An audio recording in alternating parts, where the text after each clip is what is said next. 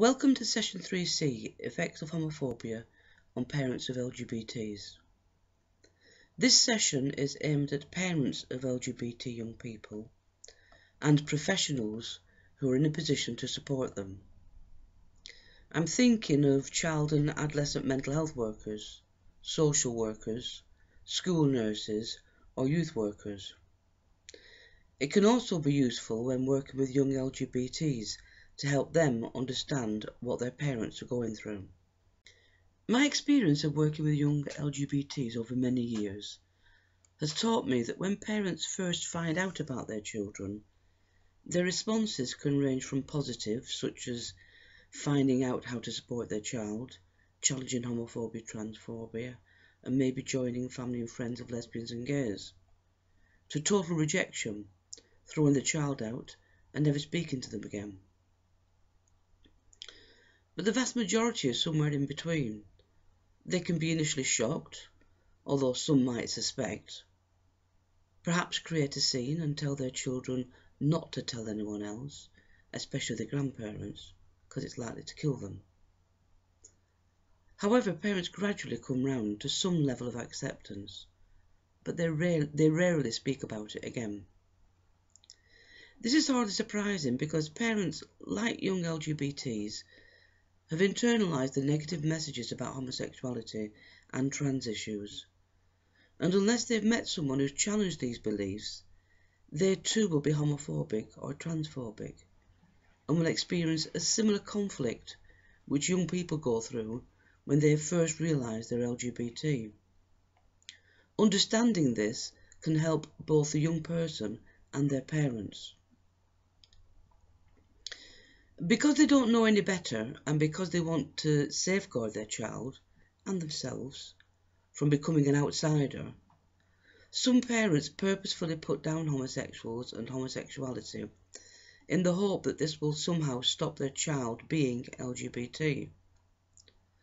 Others go to great lengths to try and change the sexual orientation of their child, which of course is not possible, while still others refuse to allow their child to attend an LGBT youth support group, that is, if they're lucky enough to have one locally.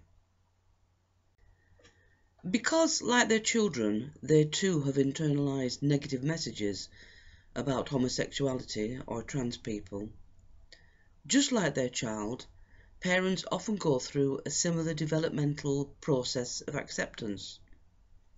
Understanding this can be helpful to all concerned. For those parents who have already challenged their internalised homophobia, transphobia, the process will be very different. They are more likely to respond positively and support their child and seek support for themselves. However, as evidence shows, many parents are stuck with internal beliefs that homosexuality is a perversion against nature or their religion, and simply cannot accept that the child is gay. Stage 2. Parents become aware that the child is different from the majority and may respond with denial, i.e. ignoring it and hoping it will go away, identifying with the aggressor, threatening the child or putting pressure on the child to conform, rationalisation, it's a phase, they'll grow out of it. They're also likely to be concerned about what others might think. I'd like to share with you some of the things young people believe or know what their fathers think about homosexuality. It's wrong. I'm his daughter. He doesn't want to think of me that way. He doesn't take any interest. He's unhappy about it. He probably finds me a disappointment. He'll disown me. He doesn't like it overt, but he doesn't make an issue of it. He pretends it doesn't happen. He'll take it badly. I don't think he'd like it. He's my stepdad. Because I'm gay, he says he wishes that I was never born. And here are some things that young people believe or know what their mothers think about homosexuality. She doesn't like me being gay, but I'm her daughter. She doesn't like me talking about anything to do with being gay. She'd rather I wasn't, but she doesn't force me to change like she tried to at first. She doesn't even want to think about it. She's homophobic. She's unhappy about it. She's gender homophobic. If you're born that way, it's mine and your dad's fault. Ignore it and hope it'll go away. She thinks it's a phase and I'll grow out of it. She won't like it. She doesn't really accept it. She's okay with it, but she doesn't want others to know. She's okay with everybody else being gay, except me. At times she's supportive, but sometimes she's got reservations. She'd like me to meet a girl so that she'll have grandchildren. Stage 3. In this stage, there's some level of acceptance. There are concerns about what their child might face, but at the same time, there can be tolerance of discrimination. They don't want to talk about it. Some parents get stuck in either the second or third stages. However, they might meet positive role models who challenge stereotypes. They might have access to accurate information and meet other parents who accept their children. If this happens, parents can move on to stage 4. They begin to challenge their internalized negative messages. They find out more about what their child is likely to experience and how they can support them.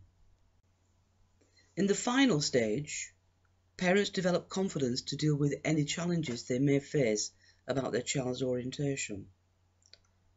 Some get involved in challenging homophobia and transphobia. Here are some of the reasons why parents can get stuck in stages 2 or 3. Use of alcohol or drugs to cope. Remaining isolated without access to accurate information, support or peer support, positive role models. Fundamental religion. If this is the issue, then session 3B could help with it. Multi-oppression. It's less likely that parents who are multi-oppressed will be able to access information, support and positive role models. Negative responses from others who find out their child is LGBT or T. And possibly having issues with their own sexuality that they haven't dealt with.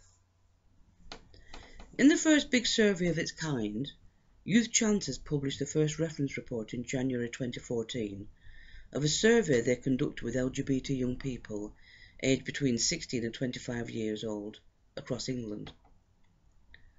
Of the 5,437 young LGBTs, 71% were out to the mothers, whilst 55% were out to the fathers.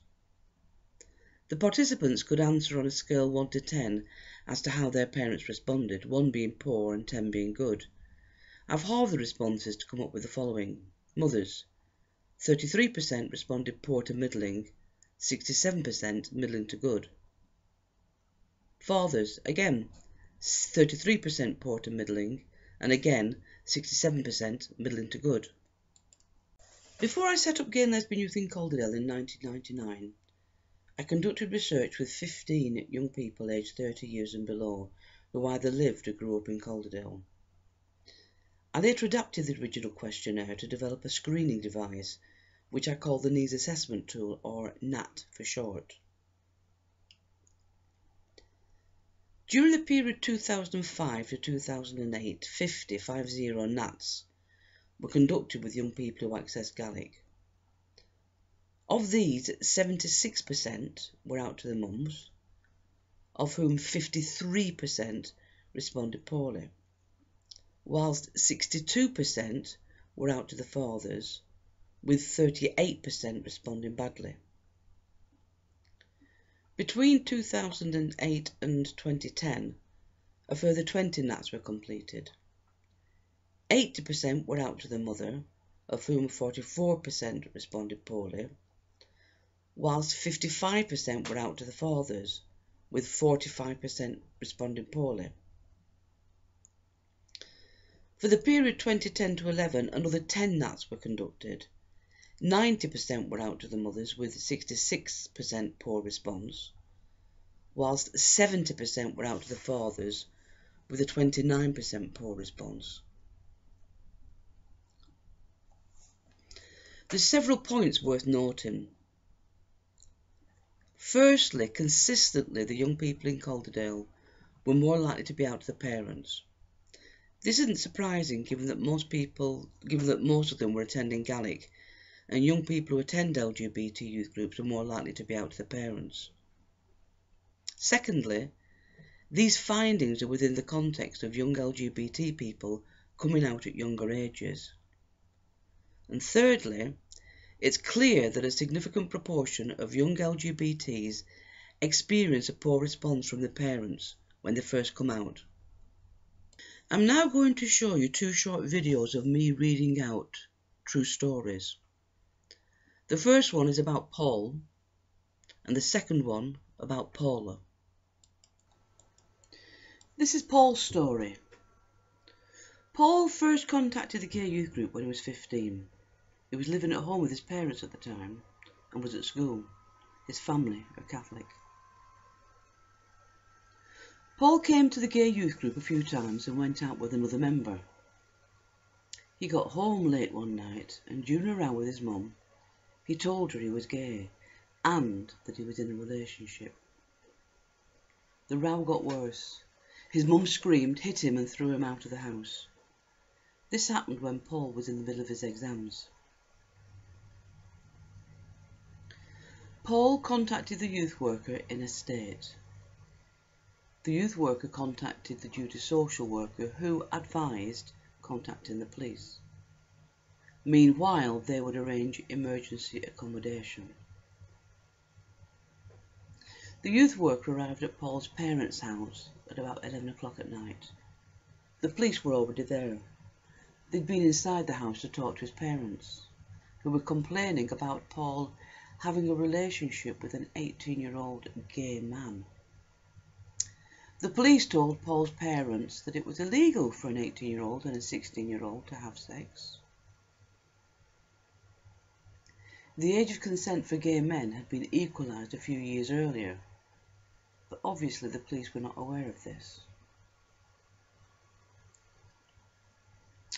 Paul was outside when the police arrived and had some of his belongings in a black plastic bag. The youth worker took him to the homeless hostel where he stayed the night. In conversation with Paul, the youth worker discovered his aunt was supportive, so she was contacted and asked to speak to Paul's parents. As a result of this, Paul returned home the next day. It took several weeks, but eventually things settled down at home. Although there is now some level of acceptance from his parents, nevertheless, Paul is not allowed to attend the gay youth group. He remains isolated and vulnerable to making dangerous liaisons with older gay men via the internet. After one such liaison, he ended up in hospital, having attempted suicide. This is Paula's story. She wrote it when she was 16. My name is Paula. I'm 16 and my partner Jane is 17 going on 18. We've been together 1.5 years. We've kept our relationship quiet because I was 14 when we got together. But since then, things have become more serious and we wanted to tell the family. Jane's grandma fosters me and this is how we met, so it makes things a lot harder for us. I told my mum when we've been together nearly a year. She was shocked, but has learnt to accept it and is okay with us now, and she's standing by us. Jane's family started to realise that we weren't just best friends, but they kept saying things like, "It's not natural for 2 girls to be like this. All you care about is yourselves. It's not natural. You should be mixing with other people, not just each other all the time." We tried to ignore their comments because we knew they would want to split us up if we told them. So the plan was that we'd tell them when I was 16 and had done all my GCSEs, and then we could move out together. However, Jane was becoming depressed and decided to go and see the doctor. She told the doctor she was gay. The doctor referred her to the local gay youth group. We met the youth worker and started to go to the youth group, where there are other people like us. We enjoy this group because we can be ourselves and be free. Jane and her mum were having an argument. Usually when this happened, her mother makes snide remarks about Jane and me. Jane snapped and told her that she was gay and that we were having a relationship. Her mother reacted very badly. She said things like, "You're confused. You're just very good close friends. I'll end up in the mental hospital if you're gay. I'll kill myself." She would not accept what we were saying. Then my foster carer, Janet, asked me if it was true, and I said it was. Janet tried to tell me I wasn't lesbian. She said things like, "It's just your hormones. You got too close to each other." I said it was true. She insisted it was just a phase we were both going through. I said it wasn't. She said, "Well, we'll see." To which I replied, "Yes, we will see." Things got even worse. We started to get bad verbal abuse. For example, Janet said to me, "You are killing my daughter. My daughter, Jane's mum, is down there, ill. You're killing her." They've tried to turn us both against each other by lying about things when we're apart. They tried to stop us from seeing each other by keeping us in, saying things like, "Over our dead bodies will you move in together? We've got the power to stop you from seeing each other." They discussed and talked about moving us away from each other for a few months, so we ran away and stayed at a friend's. We wanted to move out, but couldn't for financial reasons. Jane's leaving her job. She needs another job so that we can rely on her money. I'm still at school, so I can't get a job till I leave school. While we were away, both Janet and Jane's mother contacted the police. When we got back home, after 3 days, the police were waiting. They gave us a caution and told us off for wasting police time. Jane told the police officers, a man and a woman, what had happened. The policeman seemed to listen, but the policewoman said that we were just a couple of teenagers wanting to play house. She said they had better things to do than to waste it trying to find two silly girls. We thought we'd sorted things out with Jane's mum and Janet. We all agreed that Jane and me could see each other after school or work every day, but we weren't allowed to sleep at each other's house. Jane and me have stuck to this, but now Jane's mum has started to drink, and things have got bad again. Jane's mum's friend saw us cuddling on the street near home and told her. So when Jane got home, her mother started shouting at her, saying things like, "All the family are ashamed of you. We don't want people seeing that. You are a disgrace to the lesbian community. They don't do that in public." Janet shouted at me and said, "You should be doing that in private, not in public, on the street." I said, "Well, we can't. You won't let us be in a room together on our own." All we were doing was holding hands and cuddling. Things got worse as Jane's mum started to give physical abuse. On the advice of the youth worker, I told my social worker what was happening. She met with Jane and me. Later, Jane and me went home and had a chat with Janet and Jane's mum. At first, they blamed me, and I got most of the verbal abuse. But after my social worker had spoken to Janet, she calmed down. Now Jane's getting most of the verbal abuse. but her mother's begun hitting her. Jane and me are desperately wanting to get away from there. Jane's having interviews to get another job. We've been to housing and we're trying to get a temporary placement just until Jane gets a job where we can get our own place. Then when I leave school, I'm going to get a job so I will have some money to support us both, as well as Jane's money. All Jane's family are against us and trying to tell us that it's just a phase. My mum has told my family, and they were shocked that they're going to stand by us. So we hope to be living together and away from the family, and hopefully they will come to terms with it soon. The NSPCC define emotional abuse as, quote, when a parent or carer behaves in a way that is likely to seriously affect their child's emotional development. It can range from constant rejection and denial of affection through to continual severe criticism, deliberate humiliation, and other ways of verbally terrorising a child, unquote. The NSPCC add, quote, all children need acceptance, love, encouragement, discipline, consistency, and positive attention from their parents. Children who are denied these things often grow up thinking they are deficient in some way and that they somehow deserve to be treated badly. I wanted to find out more about the emotional abuse Gaelic members experienced whilst growing up, and whether this was in any way connected to their sexual or gender identity. In 2010, I adapted the NAT to include further questions, asking members what happened to them when they were growing up. Here are the responses from the last 30 NATs. 17% said their movements were restricted.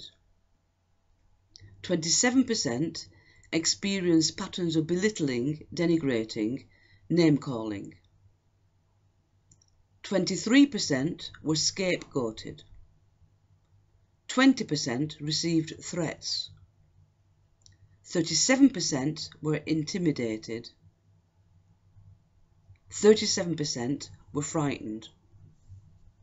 13% experienced discrimination. 23% were ridiculed. 27% experienced constant criticism. 20% were rejected, and 23% had love, support, or guidance withheld. In total then, 40% of the 30 young people said they had experienced emotional abuse whilst growing up. 58% came from their mothers, 42% from their fathers, and 42% from their siblings. Of these, 75% said the abuse was related to their sexual orientation.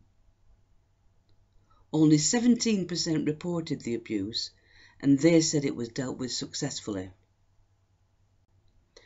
When I studied the findings of the NATs, there appears to be a difference between those young people who self-harm and those who self-harm and attempt suicide. Those with rejecting parents were more likely to attempt suicide. My suggestion is confirmed by Caitlin Ryan et al.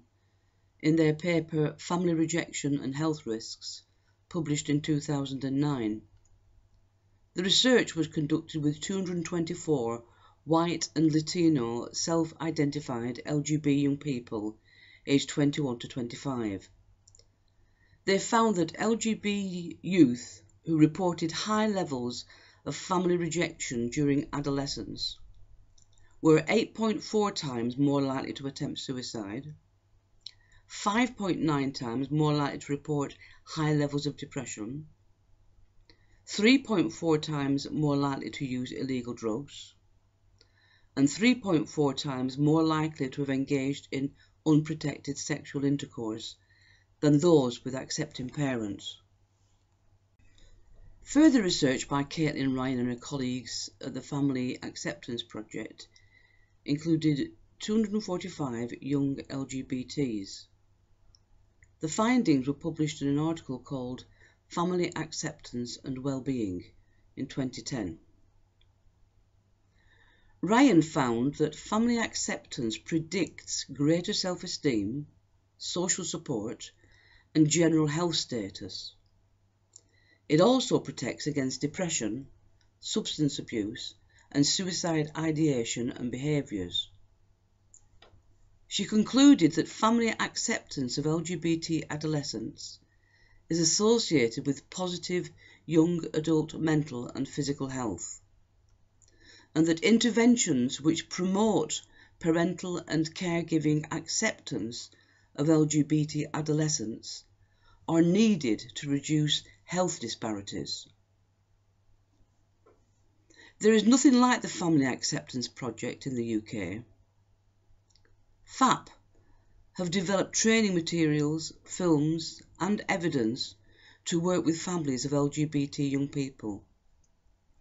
They have discovered that if parents change even a little bit, this helps to reduce the negative effects of homophobia on their children. The Family Acceptance Project have produced some excellent materials to help parents and those who work with parents. A practitioner's resource guide helping families to support their LGBT children was prepared by Caitlin Ryan and published by the American Substance Abuse and Mental Health Services Administration. It says that parents and carers who try to change their child's sexual orientation or gender expression are often motivated by concern that the children won't fit in. Negative outcomes for LGBT youth such as homelessness, suicide, and placement in foster care can be prevented or reduced if parents' carers are given knowledgeable guidance, accurate information and support. Many parents and families whose relationships have broken down want to reconnect with their children. I'd like to conclude this section by recommending you acquire further information. If you go to the Gallic website and click on Support and then Parents, you'll be able to access links to lots of helpful resources, including the Family Acceptance Project. I would recommend you look at the 2 short videos which are introductions to the Family Acceptance Project's films called Families Are Forever and Always My Son, which follows on. In session 4B, I recommend you view an extract from the film For the Bible Tells Me So.